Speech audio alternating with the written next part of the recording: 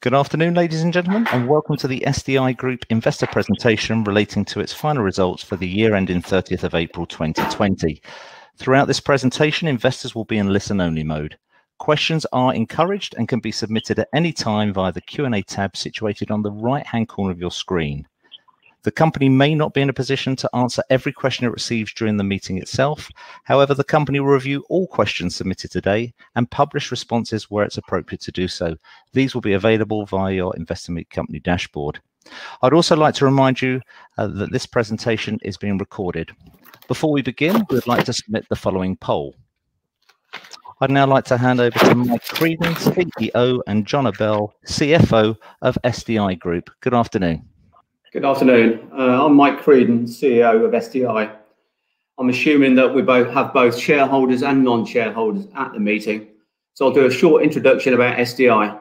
Any further information, could I direct you to the website or our email address at info@Scientific Digital Imaging. And by the way, that comes directly through to me. SDI is an AIM-quoted group specialising in the acquisition and development of companies that design and manufacture digital imaging products and also sensing and control products for use in science, technology and medical applications. SDI was floated in December 2008 as a vehicle to buy and build. In the early days, it had its problems, but we have now turned the business around. From February 2014, we started to acquire businesses. To date, we have acquired 11 businesses using equity, internally generated cash, and also debt. The game changer for SDI was in October 2015 when we acquired Centec for £2 million, which was 4 times profit before tax. We raised 2 million, 8p a share, attracting EIS and VCT funds. We are now trading at, I think, about 59p a share, and I'm pleased with this result. For me, I see an important function of my job as the CEO or even as a director of SDI to create shareholder value. So with that in mind, let's go through the presentation. Oh, I can't find. So if you go on to page 3, and it's the board of directors. Over the years, my chairman Ken Ford and I have strengthened the board by recruiting a CFO and non-executive directors with relevant experience to enable the business to grow. Also to make sure that the executives adhere to the AIM corporate governance, which is becoming increasingly important to investors. We have provided detailed bios of the executive directors and non-executive directors, which you can read at your leisure. So if we move on to page 4, the agenda, what we'll cover today in this hour is the group overview, highlights, case studies, financials, and right at the end, a summary and outlook. Moving on to page 5.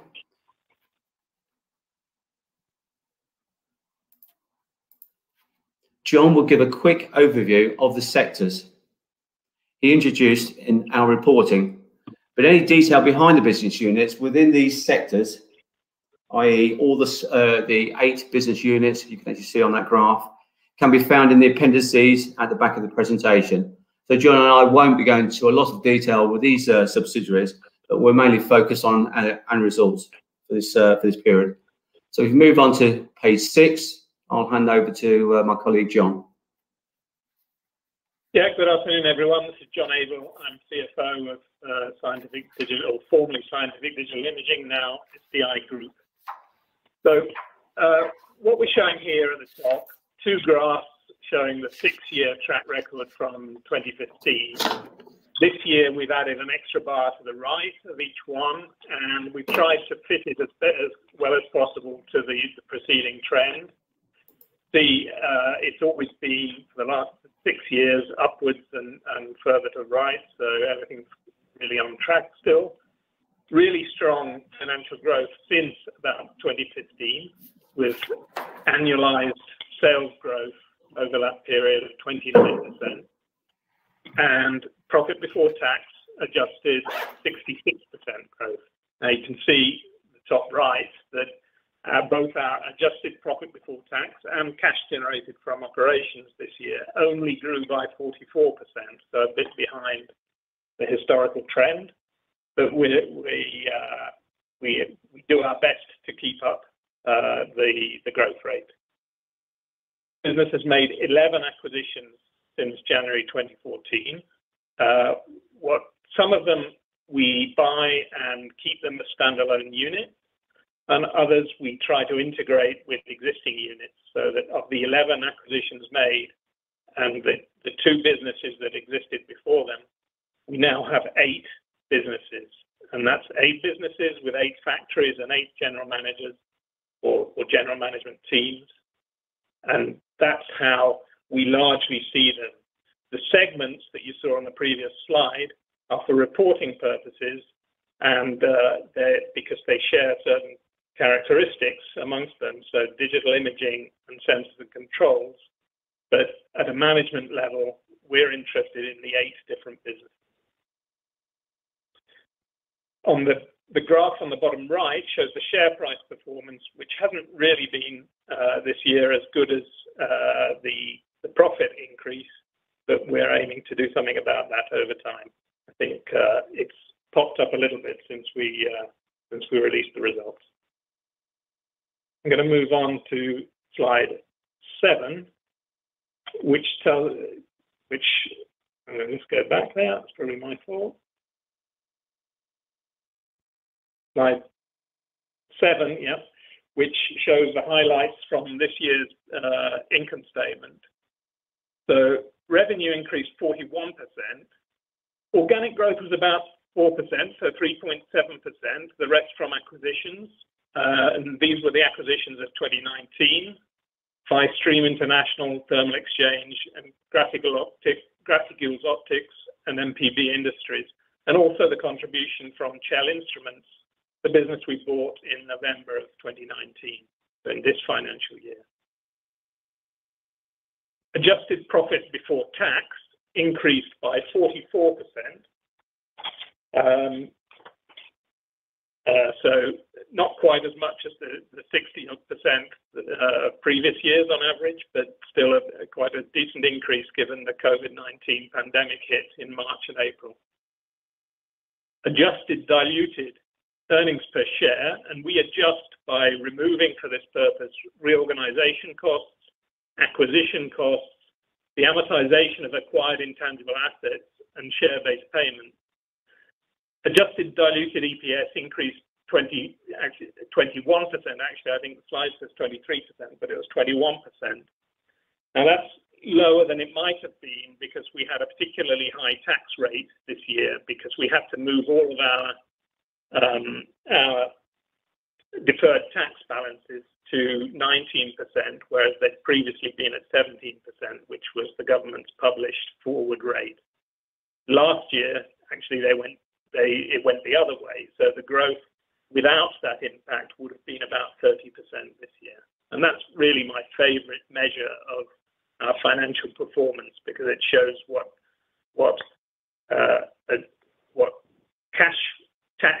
cash profits we're delivering per share to our shareholders.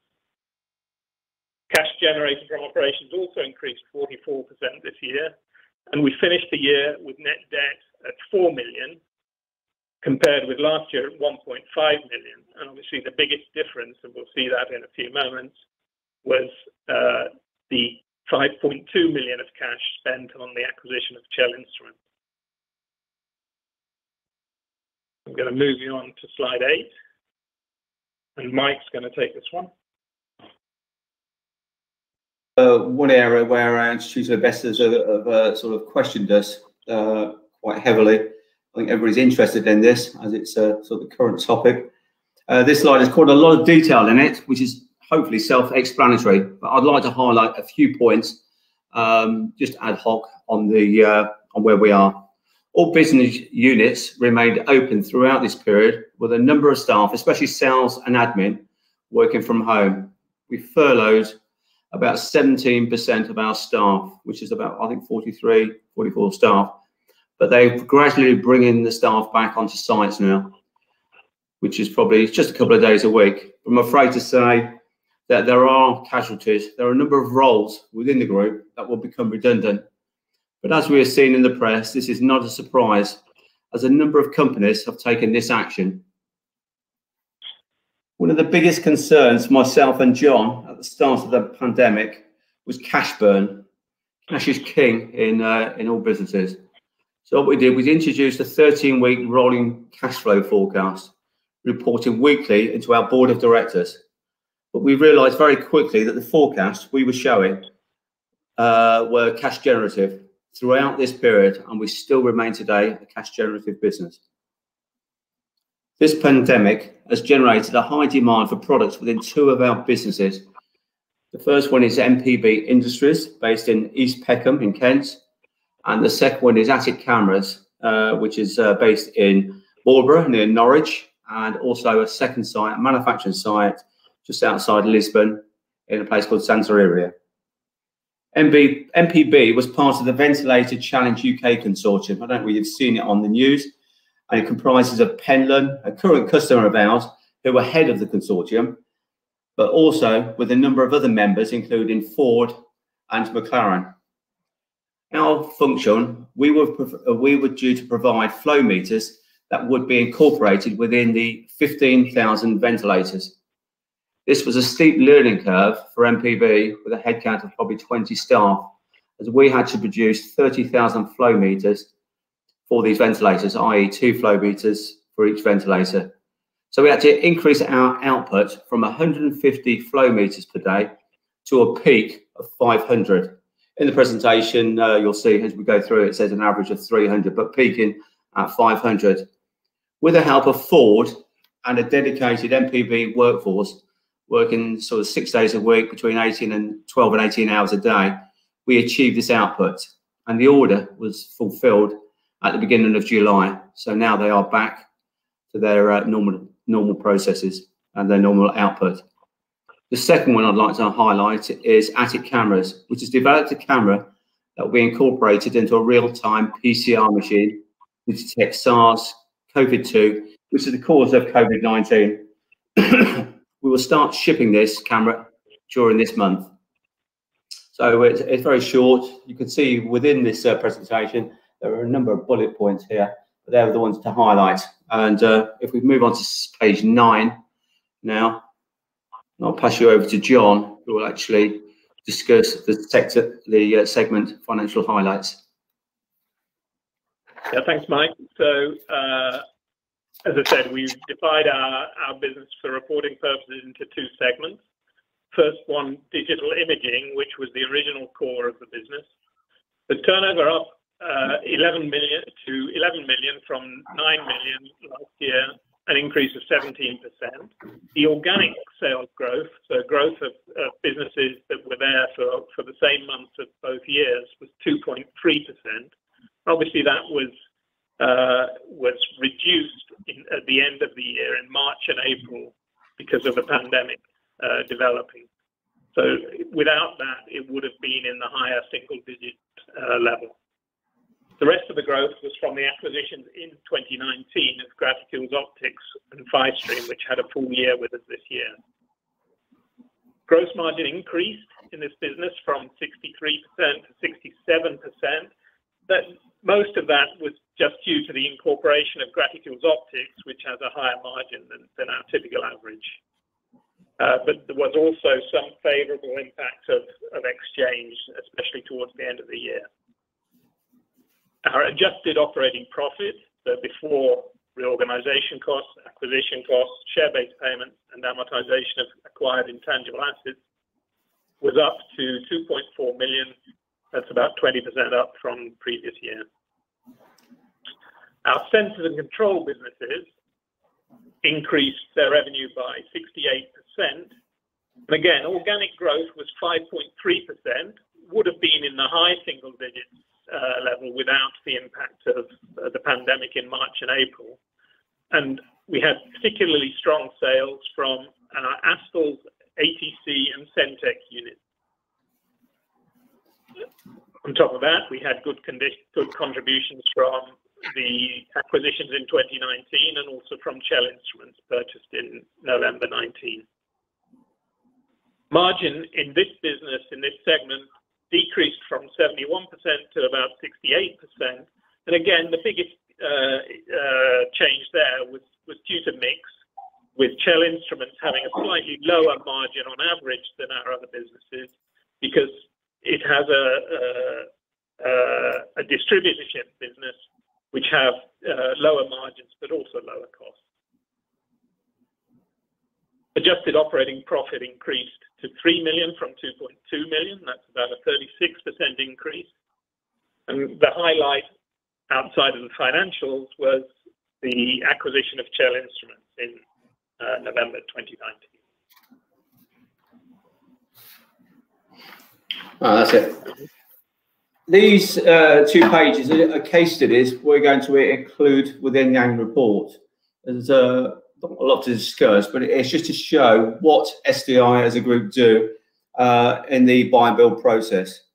So today we're looking at sort of on page 10, it's 2 areas. First of all, investment, and the second one is collaboration. Let's discuss investment first. The CEO of Atik Cameras has done a remarkable job in growing this business over the years, and we are now on our 4th relocation. So the first site, when I first joined 10 years ago, we're at 47 square meters, and now we've just moved into another site at 720 square meters. So this unit will give us an opportunity to continue to grow the business. When we were looking at sites recently, we had an opportunity to move into a business park within central Lisbon, very close to Nations Park. But our staffing, who we wanted to continue to work with us, still remain in Santa Area. So what we've actually done is remained within this area. So the new unit is no more than, I would have thought, 2 miles from the old sites. So we wanted to keep our staff on board because they do a terrific job for us in manufacturing the cameras. The second area, which is the picture on the right, the oblong box, that is a Synoptics brand, which is the Syngian brand, and it's a gel documentation system. That system uses an Atik camera. 90% of the systems we send out to the door use an Atik camera. And those, why I wanted to sort of highlight that is that's the area where Atik's main revenue stream is from, not Synoptics, but from the OEM side of the camera business. The next page, if we can move on to page 11, we've already discussed that under the COVID, but I just wanted to show you some pictures of what we actually tried, what we are manufacturing. So you can actually see in the bottom left-hand corner, MPB flow meters. So it's a glass tube, and 2 of those are incorporated into a pendulum ventilator, which you can actually see in the foreground. Those pendulum ventilators were actually assembled within the Ford factory and also Airbus, and then they were tested and boxed and sent out from Pendle in Oxfordshire. So if you'd like to move on to the next page, onto page 12, and then from page 12 through to page 16, John will take you through the financials. Okay, so we're looking at the income statement. I'm not going to go line by line through this, just to highlight that organic growth overall was 3.7%. We've already said that, somewhat influenced by the COVID-19 pandemic towards the end of our financial year. IFRS 16 muddies the water a little bit, not so much on the income statement, where the impact was just £41,000 favourable on the operating profit line, and then £82,000 negative on the financing costs line. But it had a bigger impact on the balance sheet. Overall, as you can see, we've mentioned it before, adjusted diluted earnings per share finished 21% up. Again, that's influenced by the tax rate in particular, which was high, but of deferred tax rather than actually cash tax. Moving on to a bridge from last year's adjusted profit before tax to this year's. See, we started last year with £3 million of adjusted PBT. The biggest bar on here was the additional profit from the entities we acquired both in 2019 and in 2020, plus 1.3 million. And then our existing businesses added another 0.9 million of gross profit. Of course, that is where we were hit by the pandemic towards the end of the year. So without the pandemic, that would have been a higher bar. Then our existing businesses overheads increased by 0.7 million. We didn't have a lot of time there to react to the pandemic and cut costs, but we were already in April using the government's furlough scheme and the board taking salary cuts. So that was slightly reduced by those cost actions. So we finished the year with an adjusted profit before tax of 4.3 million, which was seen as 44% above previous year. I'm going to move on to slide 14, which is the balance sheet. Plenty of detail, obviously, in the results announcement that we already made. Just highlighting here the debt levels on the right-hand side. So at the end of last year, we had 1.5 million of net debt. That's bank debt less cash. By the end of this year, we'd taken out a new amortizing facility on top of the revolving facility we already had. And we finished with a net bank debt of 4 million, so an increase of 2.5 million, obviously highly influenced by the acquisition of Chell Instruments in November. But what we also did at the beginning of the impact of COVID-19, we more or less drew down all of our available facility into cash. So we had £5 million of cash and then £9 million of debt. So a net debt of £4 million. As it turns out, we haven't really needed that cash available because we've been generating cash, both in March and April and more or less every week since then. Cash flow's been really positive, both towards the end of last year and the beginning of this year as well. And part of that was due to the down payments received from those two COVID-related orders that Mike's already talked about, one for NPB on the flow meters and the other for attic cameras. So we've currently been receiving a lot of cash down payments from those customers, and that's bolstered the bank account quite a lot since the end of the year. Also on that chart at the top right, you see the impact of IFRS 16, which obliges us and everyone else to include leases, even operating leases, on the balance sheet. So that we now have about £3 million of leases on the balance sheet, offset with about £3 million of fixed assets as well. I'm going to move on to slide 15, which shows a net debt bridge. And here this is somewhat the story that I've just shown. We started with 1.5 million of net debt, very positive cash inflows, eaten up by working capital and lease payments and interest and taxes to some extent. Finally, the acquisition of Chell brought us from what would otherwise have been a net cash position down to net debt of 4 million at the end of the year. On slide 16, we have the cash flow lines from our cash flow statement in the accounts which we published. I won't go into any particular detail here. See one or two notes on the right-hand side, but nothing extremely important. There was a big increase actually in cash tax paid as well as the change in deferred tax. And this is because some of our units are moving from paying tax at the end of the year only to being in the quarterly payments regime. So that's meant that we're starting to pay more tax during the year. Okay, it's back to me, Mike Creedon. We've always highlighted that our acquisition criteria within our annual report and also within our investor presentations. But this time I'd like to expand on this area, and also from the questions and answers coming through to us. This should answer a number of the questions coming through when I actually go through this slide. Why join SDI? The majority of our businesses, they all run autonomous units. They still retain their independence. What we want from these businesses is to grow. So therefore, SDI will actually invest in these businesses. Now we have 8 businesses. We have a broad range of skills that can be shared across the group. Our main acquisition criteria really hasn't changed from when we first started the first acquisition in February 2014. And that is, we're looking for scientific and digital businesses that are biased towards manufacturing the products.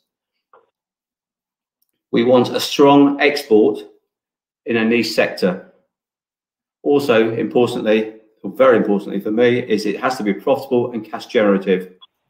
A good, strong track record we would require as well, because what we're actually doing is valuing businesses on historical earnings, which I think is a different subject in this day and age, in the last since March onwards.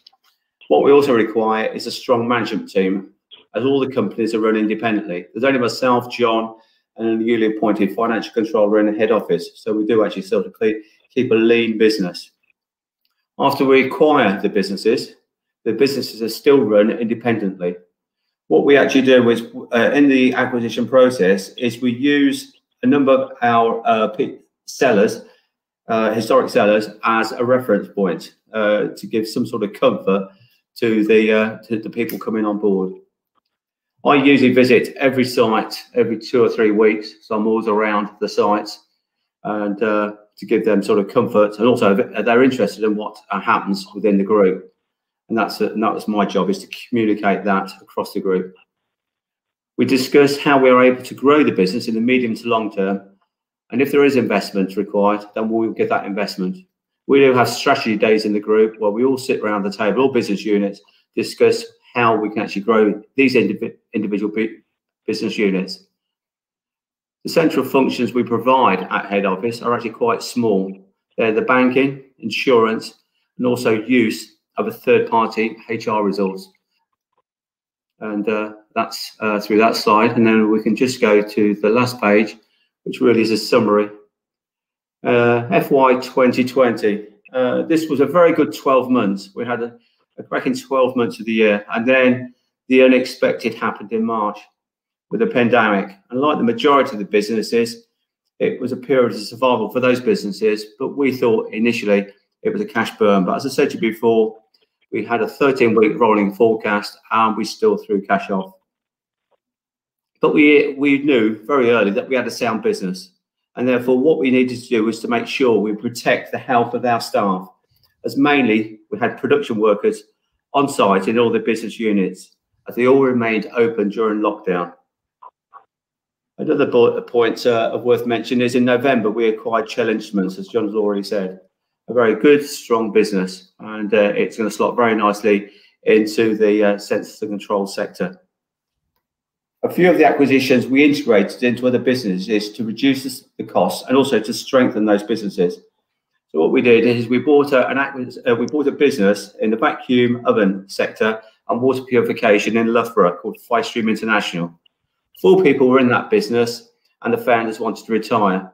So what we actually did is we bought that into Synoptics, based in Cambridge. So 4 people left the business. We got rid of the property, and we've just recruited 1 person in Synoptics. And what we can actually do is strengthen the marketing team behind that. The second area is we acquired Applied Thermal Control based in Colville, and we had the opportunity last year to actually acquire another business based in Leicester called Thermal Exchange. Both chiller businesses. Applied Thermal Control is in the life science sector, and Thermal Exchange is in the manufacturing engineering sector. We don't cross over on the sales side, but what we actually did is we combined them into 1 business unit based in Para-upon-Sur, and then we've actually tidied up the businesses and removed 2 of the business units, and we're just in 1 business unit. For financial year 2021, we are seeing signs of normal trading patterns in some of the businesses, with a good part of our sales being generated overseas. Travel restrictions are having an impact on the number of the businesses. Profits in 2021 are going to be in line with 2020. There are a number of acquisitions in the pipeline, and I'm hopeful that there will be more coming through as we come out of furlough. I'd like to say thanks for that. That's the end of the presentation. Thanks, Mike. Thank you. Mike, John, thank you very much. Ladies and gentlemen, could I please ask you to continue to submit your questions. Just to remind you, the Q&A tab is situated on the right-hand corner of your screen.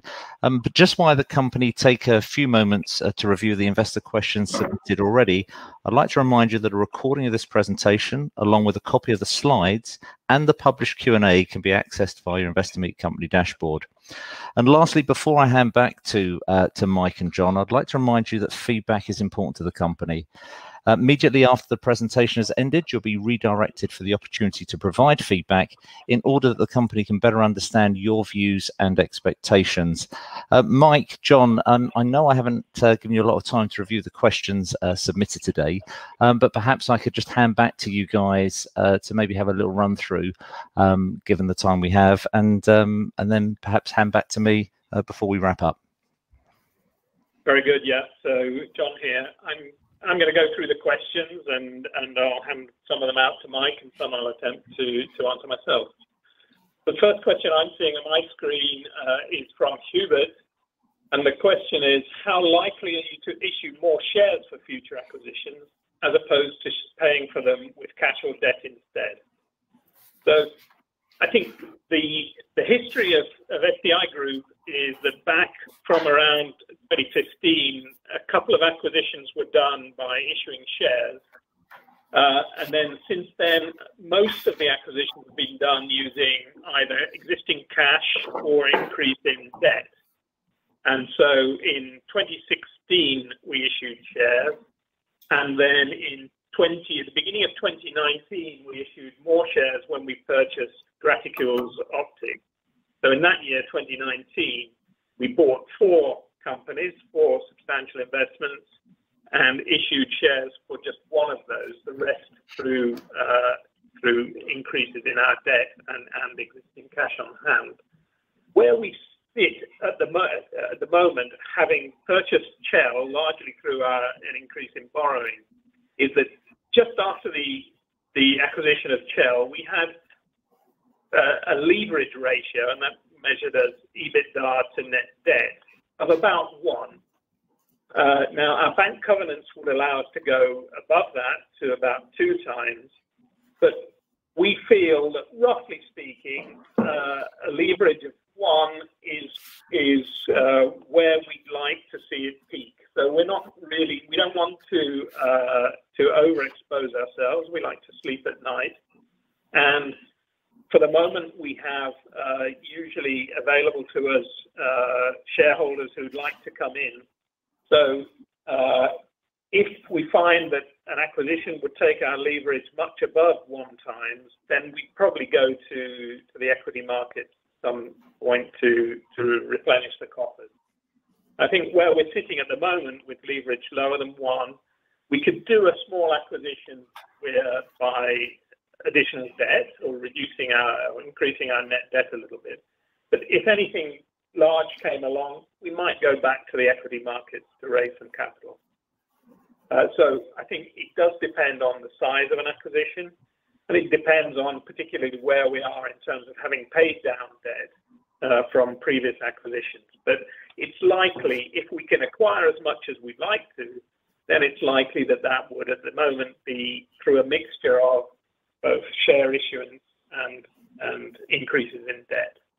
But each one will be done on its own merits, and it's very important to us to make that decision each time we make an acquisition. So thank you for that question, Hubert. I'm going to move on to the next one from Jake, which I'll ask Mike to answer. Okay.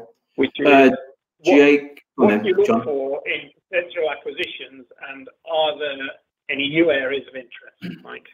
Okay, we'll go through that. But first of all, for us, it's to make sure it's the right culture fit within the group. And as I said to you before, in the acquisition process, it's got to be profitable, cash generative, have a strong local management team. That's imperative. Even if the founders are leaving, that we need to make sure that succession planning in place, because really it's just John and I. I visit the subs, but they need to be standalone operational units. And also, you say about areas, it could be, we're mainly sort of dedicated to the scientific, technical, manufacturing sectors. but all our businesses operate some sort of manufacturing process within those units. So I hope that's answered your question. Yeah, thank you, Mike. Then we have another question, also roughly speaking, on acquisitions and corporate structure from David. Does management have a maximum number of standalone operating units it would like to have, or will those units be allowed to proliferate? How autonomous are these standalone units? Again, Mike. Okay, I'll answer that. When I first joined 10 years ago, I think the model I looked at, which I thought was a fantastic model, is Halma. Halma started like us in the 1980s, and what they did was buy businesses. Very similar to what John has actually done, is split it into sectors. So I don't think there is a maximum number of standalone units we would have, but all we'll actually do is to put them into the sectors, and then you would have a tier structure underneath. So what you would have, very similar to sort of Halma, will be a management structures managing the sectors. So I don't think there is a maximum number. How autonomous? All our businesses are autonomous units. They have their own CEOs. They report into myself, with the finance people reporting into John. They receive the same management information as we give out to the main board. It's quite a flat structure, and it's historically it's worked very well. So I don't see why it shouldn't continue to be. Thanks, Mike. And do you want to say the next one as well, Jake, which is where do you expect the greatest opportunity for growth? That's a difficult question regarding acquisition side, but I think what's happened in the early days is we acquired businesses, and there must have been a certain amount of financial engineering involved. But now the city requires to have organic growth. And what we've been finding, as you've seen through John's presentation, is organic growth. A lot of our large organic growth is coming through the new businesses, i.e. the sensors, the control side of the business. So that's the greatest opportunity for growth for us on the organic side. Acquisition side, it's a difficult call, really. You know, all we're making sure is when we acquire businesses, they're profitable, they're cash generative, and we can actually grow them. It's difficult to actually put a number on that figure. So can we move on from? Yeah. So I'm now going to go to Doug D's question. What is your return on invested capital target and actual? So Doug, we don't publish this. We look at return on invested capital for all of our businesses individually and also for the group as a whole. We don't publish the number because it tends to fluctuate, and it fluctuates within the businesses and for SDI Group as a whole. But if you like, the kind of return we're looking at is above 20%. And really, that's related to the kind of multiples we're paying for acquisitions. Mike told you earlier on that we look to buy acquisitions at a fair price, fair for both seller and buyer, and that's typically been at 4 to 6 times EBIT. And if you're making acquisitions at that kind of rate, and with a little bit of growth after you've purchased them, then you can see that above 20% is quite feasible, and that's what we're actually doing. Another question now from Jonathan B, which is, do you have any intention to start paying a dividend in the future? And I'll let Mike answer that one. Yeah, we've had that. If you have a look at, I think it was a 2007 or 2008 annual report, we did say we'd love to pay a dividend. I would do, because I'm a shareholder as well. But what a lot of our investors have actually said, and I did actually raise it at a share society, and I did raise the question there, is if we can actually buy businesses with the money, then we can create shareholder wealth. But if I can't purchase any acquisitions, then that money, rightly so, should go back to the shareholders as it's their business. So I think that answers your question. Okay, good. Thanks, Mike. Now, and some more acquisition-related questions. So from Jonathan H, what acquisition opportunities have arisen recently? And then linked to that is a question from Nick J, which is the current environment accelerating the acquisition opportunities you're looking at? Okay, I'll answer that if you like. Well, we have a pipeline of acquisitions. Of course, it's slowed down because you can't meet people face to face. So we've had a number of Zoom meetings, but they were just initial meetings. To go through the acquisition process, we really need to visit the site and kick the tires and make sure it's a proper company. And also, when you actually do due diligence, you need to be on site just to check one, the financials, but two, the staffing and et cetera, et cetera. And so it's been difficult, but it's pleasing to know that I'm actually back out on the road with my chairman next week, looking at acquisition opportunities. In this current environment, yes, it's slow, but personally, I actually think quite a few acquisitions will start coming through soon as furlough ends, because people are actually going to look at their businesses. They've got to bring people back onto the books, and you look at an aging seller thinking, do I want to go through this again if there's a second spike? So I'm hoping that we'll get a few opportunities coming through towards the back end of the year. Thanks, Mike. So next question from Robert B. And he asks, will any future issue of shares be available to existing shareholders as well as institutional investors? And this is a question that typically does come up when we meet with retail shareholders. I think the answer is this. I would say that we typically issue shares when we're doing an acquisition, and it's very difficult to do that acquisition and raise the funds from all shareholders at the same time and still satisfy the need of the seller to make a sale within a short period of time. So we find it hard to do that on the right timetable and with the right certainty, if you like, of outcome for the seller. What we did in our last capital raise, when we purchased Graticules in February of 2019, was we allowed retail shareholders in general, but not specifically our existing shareholders, to subscribe via a primary bids platform. And that was a positive experience for us in terms of the ease of doing that. So we'd certainly look to be doing that in the future, although every acquisition and every fundraising will be done on its own merits. So if we really need to raise a lot of money, then obviously we would have to go to all shareholders, and in that case, we'd be happy to do it. But I don't think we can promise to open up all of our capital raises to our existing shareholders, because it just wouldn't be feasible to make the acquisition in the time period that usually is required. So that's that question.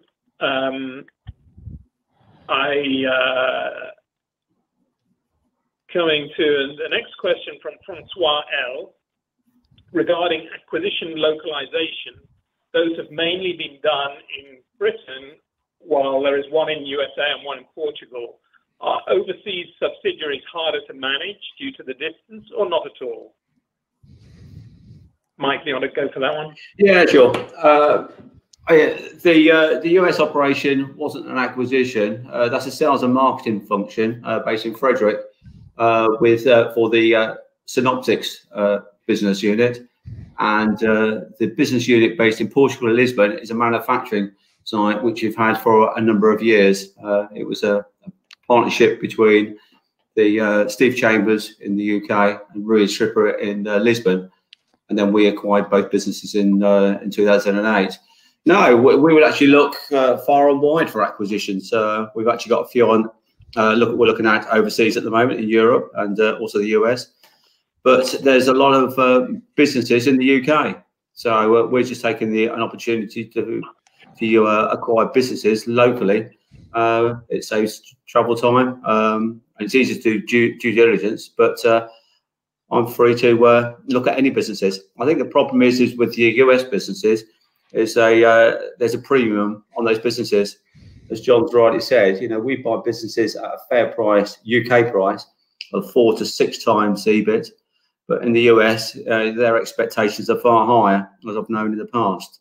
So, like I said, I'm open to businesses anywhere, but I've been informed there's probably 2,000 businesses within this sector in the UK alone, which are managed by families. So there's no reason why I should go further afield yet. But if there's an opening within the rest of the world, I'm happy to visit that.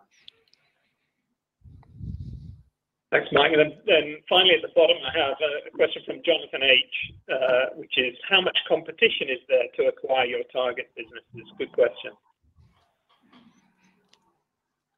Is that me? Mike, that's one for you again. Thank you, my friend. We actually try to capture the businesses in the early stages.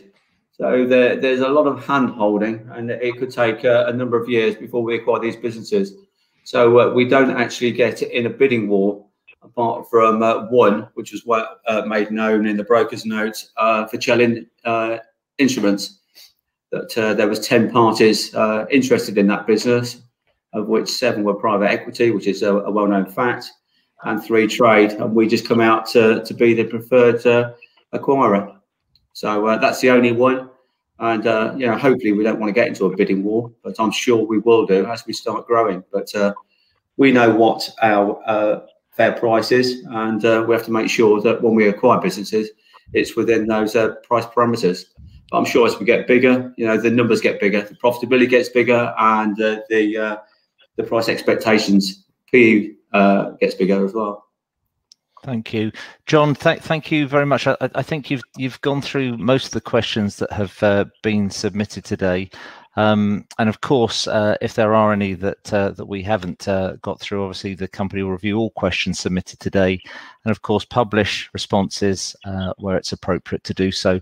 I guess, Mike, John, before we wrap up, because I know you want feedback from investors, and we'll redirect them. Just if you just want to wrap up, and then I'll take back and direct the investors to give feedback. Thank you. Okay, sort of very quickly, this has been sort of a nice introduction. I think all our investor presentations this week have been via this sort of media. But for me personally, I think it's a good media going forward, but I still like to go to ShareSoc and to Mello meeting face to face. So I think it's going to be a mixture of both going forward. You know, as I said to you before, we're a buy and build business. We're still on the acquisition trail. So I don't see any reason why this shouldn't change. So I think that's thank you. And John, thank you as well, and also Mike, for updating investors today as part of your roadshow.